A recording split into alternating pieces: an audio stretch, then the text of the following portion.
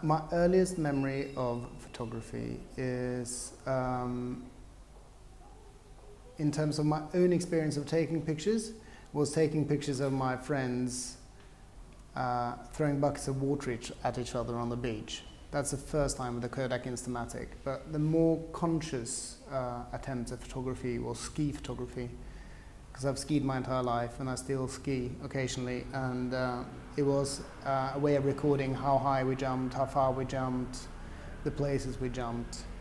That was my very first attempt, and then that developed into something different again when I started to go to concerts, went to gigs, as a way of trying to remember what we did and who we saw, and taking pictures of the people we loved to go to listen to. We did pictures at gigs. Well, I did picture gigs with a couple of friends who did it. So it was really about a way of capturing a memory in some ways. Yeah, I mean, at first it was just bragging, I think. Just like, you know, look what we've done. It's how crazy is this? Obviously, it's not very crazy by today's standards. And then it was more of trying to, because we'd go to a lot of concerts, and it was a way of, I think, trying to get the concert to be your own in a way. So you take it with you, not because you couldn't take your music with you, but you took your icons, your heroes with you. How did that sort of interest in capturing a moment develop into you really thinking about photography is where my interest lies? Well, there was quite a long gap between that and doing it again. This was more teenage years, early teenage years, and then it kind of disappeared away. I went in to do other things. I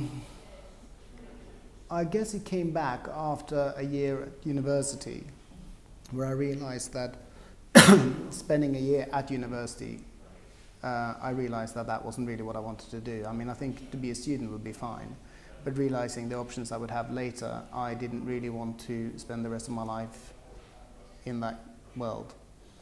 And as an option, I felt kind of quite pressurized to come up with something that I really loved at that point. And the one thing that was natural for me and I thought was quite unresolved, I don't think I even thought about it like that at the time, but thinking back at it, I think the one thing that I thought that I wanted to try that I hadn't really tried was taking pictures. And how did you learn all the sort of technical side and the processes? Was that self-taught? The base, you have to, you know, it's kind of like a mystery around photography, and it's pretty much rubbish. You know, it's so basic.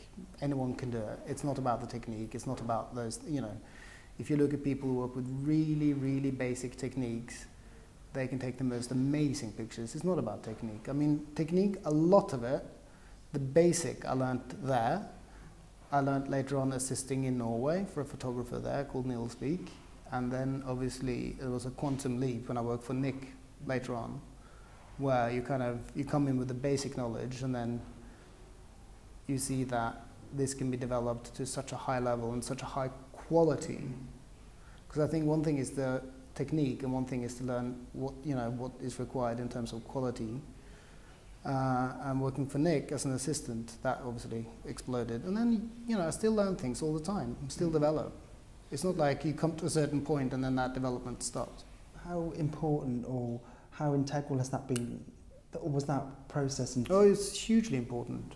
Yeah, I've said that many, many times as well. And I think, you know, when you come I mean, I think I was 24 at that point, and I'd never been in touch with the world of fashion at all. The world of photography, yeah, but the world of, you know, my world of, you know, my history of fashion started there. My year one is there, or year zero rather, is there.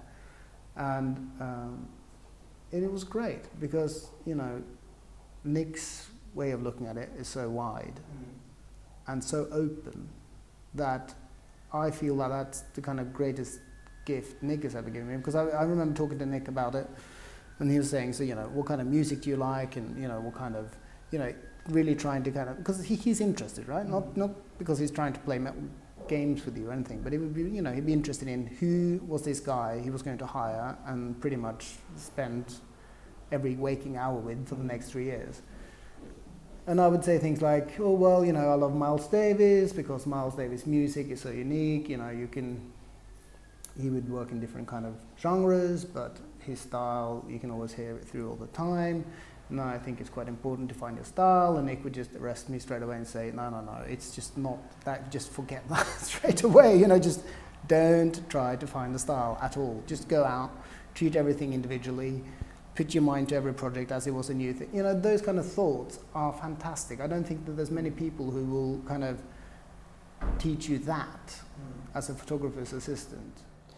Was it quite hard to make that transition from being, you know, in such a high-profile position as Nick's assistant to moving on to becoming your own photographer? Oh, yeah. Well, I mean, it's scary as whatever, but at the same time, I have to admit, even if I thought the job was joyful, it was bloody hard, and Nick's the first to admit that. So it was kind of like the definition of mixed emotion. It was like such a joy, and finally kind of be able to do my own thing, and obviously terrifying to be able to do my own thing.